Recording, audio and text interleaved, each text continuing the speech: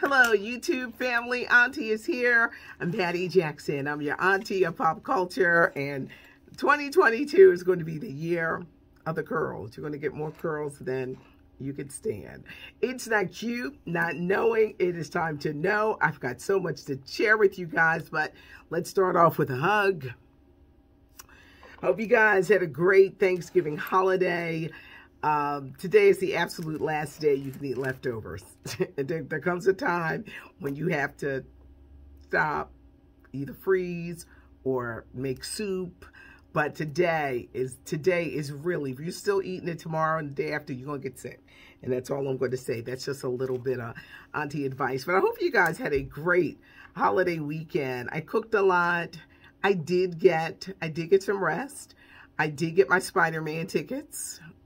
Spider-Man tickets went on sale at midnight. No Way Home is the new Spider-Man movie. Comes out December 17th. And they're saying that Tom Holland is going to sign on to do 3 more Spider-Man movies. But yeah, that was like it in a nutshell. But I got some rest. Let's talk about Jussie Smollett. After a 3-year delay, this is the trial in Chicago. Jussie was so hot on Empire. Did he lie about being the victim of a racist and homophobic attack? The criminal trial has started. They're looking for jurors. He showed up. There's 1,000 of them, the Smolletts. There's 1,000 of them. He showed up with his family. He could face 1 to 3 years if convicted, but they're saying he most likely will face probation and maybe have to pay fines. Somebody was lying in this case, and those 2 Nigerian brothers, they're fitting to get on the stand and said that they were told to do this. Somebody was lying. I think at this point, because so much damage has been done to Jussie, to tell the truth. Just be honest. Just be honest. You have nothing to lose at this point. You have absolutely nothing to prove. But somebody, somewhere, this story, so tangled, is not telling the truth. Aunt Dion teaming up with Chance the Rapper for a song. You know, when they kind of like got together on social media, she said, I'd love to do a song. The song is entitled Nothing's Impossible, and it's a benefit song that's going to go towards an organization that gives people prepaid meals from local restaurants so that they can be able to have a meal. Berry Gordy, the Motown founder, genius, he turned 92 yesterday. This Sunday, December the 5th, he's going to be honored with a Kennedy Center honor. George Michael, one of the great pop stars of the 80s, when he died, oh gosh, I remember that day. Was it 2016? It was Christmas Day. You couldn't believe it. George Michael was that guy in the 80s. Tomorrow night, Tuesday, on ABC, they're doing this special on George Michael. The rise, the fall, the drugs, the problems. He was so incredible, but he died way too soon. And when he had the songs with Wham, when he came on the music scene, he was definitely that guy. But there's a special coming on tomorrow. I want to take this time to remember composer Stephen Sondheim, 91 years old, known for so many Broadway shows, Tony Award winner. A lot of people are going to be reintroduced to his music via West Side Story. The Steven Spielberg version opens on the 10th, and a lot of people are going to get to hear some of the many songs that he wrote, but he was a wonderful composer, and he loved the theater and Broadway. We also remember Virgil Abloh. The 41-year-old designer set the fashion world on its head with work that he did, album covers that he did for rappers. 41 after a private battle with cancer. His work with Louis Vuitton, his work with Off-White, amazing, but he was so young. How about the Soul Train Awards last night? I don't know about you, but I so enjoyed them. I will never make another Ashanti joke ever. I said that a few months ago after I interviewed her. She could sing. I was like, oh, Ashanti's singing. Dexter, I will do no more Ashanti jokes. They honored her. She got the Lady of Soul. She got, I just think the respect that she's never gotten. And she had gotten cheating out of songs and just really went through a hard time. So this is good. She is fighting for her music from Irv Gotti. Maxwell was honored last night with a Lifetime Achievement Award, and he's going on a major tour across the country, so it was really good. I loved the new ladies that I saw up there. Ari Lennox. It was good seeing Music Soul Child, some of the new artists that are coming up. Summer Walker, who looked incredible. Jasmine Sullivan, in her speech when she said, "No more hiding." I often say this. A lot of these producers don't know what to do with these women who can really sing. We ain't talk about that. No, we're talking about women who can really sing. Jasmine can really sing. And she said it just felt good to be honored because she felt that a woman with a powerful voice would not make it in this business. So Jasmine Sullivan was a huge winner last night.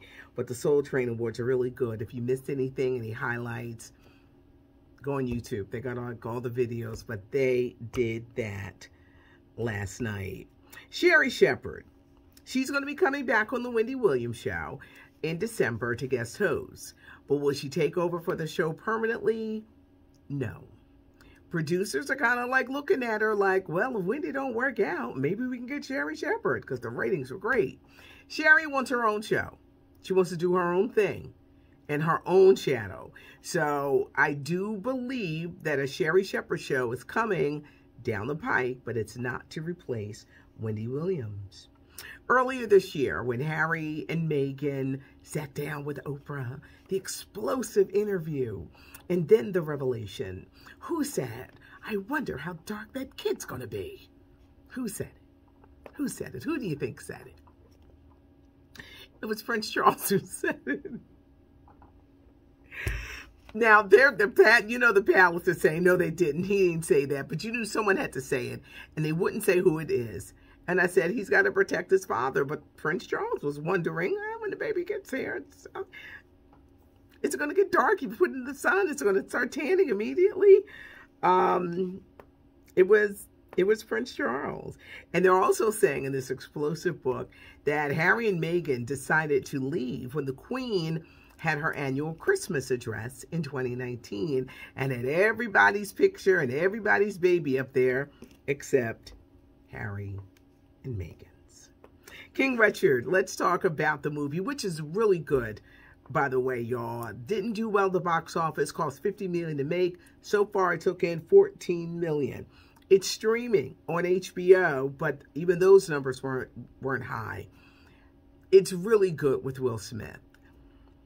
Not everybody is a fan. Richard Williams, and this is what King Richard is based on. His older children are complaining that when he left their family to start a new family with his wife, and they went on to have Venus and Serena, they were left poor and destitute. So what's happening with Richard Williams now? His health is not good, battling dementia, facing a home in foreclosure. Now, you're probably saying, why can't Venus and Serena get that house out of foreclosure? Richard Williams married a much younger woman who I've talked about. She did not love him. She popped out that baby. All she cared about was what she could get. She was way too young for him to be marrying her.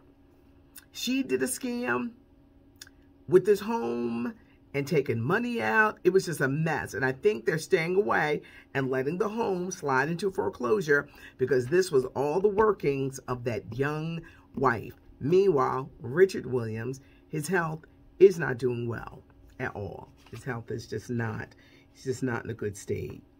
Tuesday, December 7th on NBC, it's going to be the People's Choice Awards. Kenan Thompson is going to be hosting, and Halle Berry, she's getting a Lifetime Achievement Award. And The Rock, Dwayne Johnson, is getting the People's Champion Award. One show that I had a chance, and I'm not just saying this because I love Kevin Hart, True Story on Netflix. Have you guys watched it with him and Wesley Snipes? Totally different from anything I could ever imagine. And to see Kevin in a way different role than what we have seen him in. It's good. It's you'll be on the edge of your seat.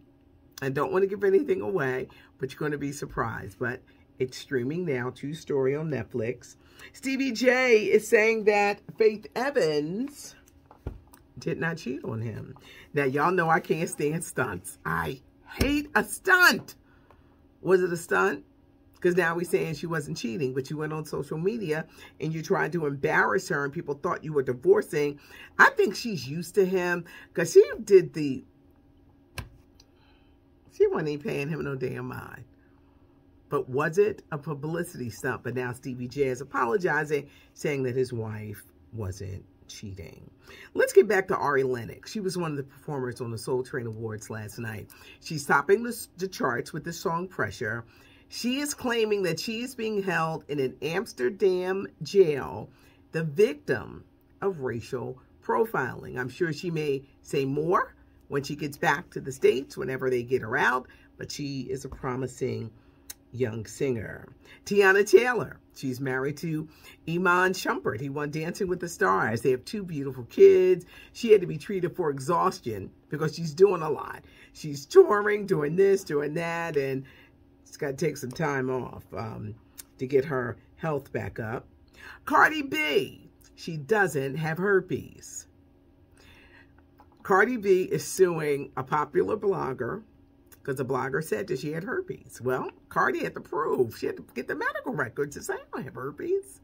She doesn't have herpes, and I'm sure she is really going to go after the blogger for spreading that story. Tonight, Jimmy Fallon has a new show on NBC entitled That's My Jam. Adam Blackstone is the musical director. You got DJ Active. It's a show where celebrities come on, and it's a series of music and dance routines that the celebrities do. Tonight, they got Kelly Clarkson, Ariana Grande, but this show is going to debut in January on NBC. Jimmy Fallon, and That's My Jam. Ruby Dee and Ossie Davis. When you think of this great acting couple, they were married for almost 60 years. When you see someone and they've been married for like a very, very long time, a lot of people assume, oh, their relationship must be perfect. Not hardly. To be in a relationship takes a whole lot of work. And a lot of people were surprised that Ruby Dee and Ossie Davis had an open marriage. Yes, they had an open marriage. Now, I don't think it lasted long because they said they wanted to be free with their love. They said lies and deception destroys relationships, not extramarital affairs, and that they could do what they wanted to do, long as there was no scandal or disease. Now, this had to have been in the 60s, because you know them diseases start just rolling out and got worse and worse and worse and worse. So, to quote from their book, In This Life Together, sex is fine, but love is better. So it was a period of their marriage where they experimented. Ossie Davis died in 2005, Ruby Dee in 2014. Aside from their acting, their marriage and what they represented with love, and not all relationships are perfect. And that's the truth. Get ready for Judge Steve Harvey. I don't care what you say about Steve Harvey. He keep a gig. Steve Harvey will keep a job from here to eternity. His new show on ABC. It debuts January the 4th. January the 4th on ABC. Judge Steve Harvey, where he's the judge, he's the jury, he's everybody. And you have people coming in with their cases. Also on that night, January 4th, Abbott Elementary kicks off, as well as the final season of Blackish. Blackish returns in January. This is the 8th and final season. Anthony Anderson already has another job. Anthony Anderson is going back to NBC and Law and Order. Hit the subscribe button so you never miss a video or anything that's going on. Leave a comment. You'll see that Auntie does go through the comments, and give us a thumbs up if you like the video. It's not cute not knowing, and now you know. And today, it was a lot. I'm Patty Jackson. Thanks for joining me. I'm your auntie of pop culture.